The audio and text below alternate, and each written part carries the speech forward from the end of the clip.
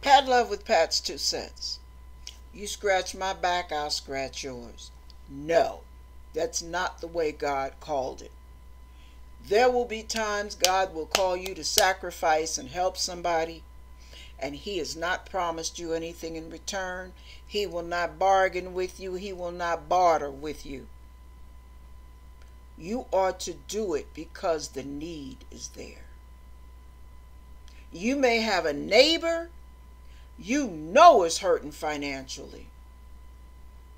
Cancel one of your trips. You make 5 or 6 trips around the globe. You go hither and thither and near and far and all of that.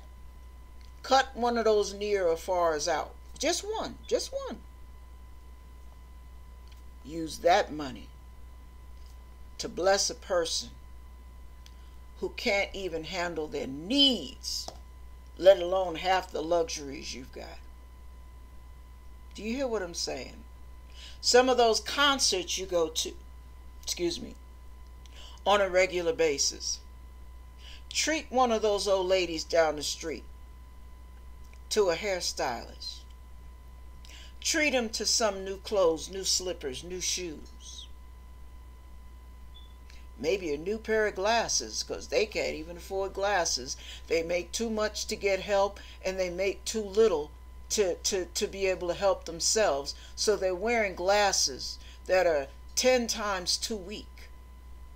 And they're walking around seeing blur with the glasses they've got because they're 30 years old. And one of them may be cracked. And while you're running around with all this fancy smancy lifestyle, it wouldn't be but a drop in the bucket for you to take them to the store and get them a new prescription of glasses that they will never be able to afford on their income. The difference you can make in someone's life. You have children whose parents are barely busting the surface. And you see that kid running up and down with holes on top and on the bottom of their shoes.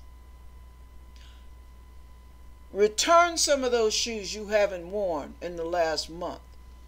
That's just sitting there waiting for you to decide to do eeny, meeny, miny, mo. Cancel some of your purchases and take that child and buy them some shoes.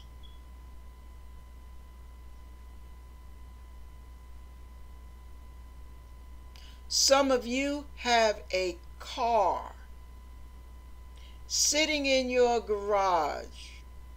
You dust it off, you wash it, you polish it every 3 or 4 months.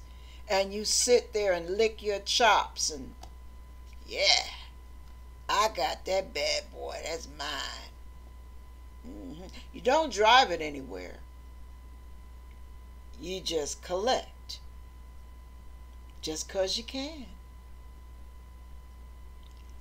You know who is around you who's struggling. You know who works under you, some of those employees that don't get enough pay, and you know they don't. And they're having it rough. You know who they are. Open your eyes. Take the blinders off now. They're not dead weight. They're busting their butt trying to make ends meet while you playing with your ends. They're busting their butt trying to make ends meet, doing overtime, barely getting paid. You give them a bonus. You pass up your bonus one time and say, pass it down to my employees. Am I my brother's keeper? Yes, you are.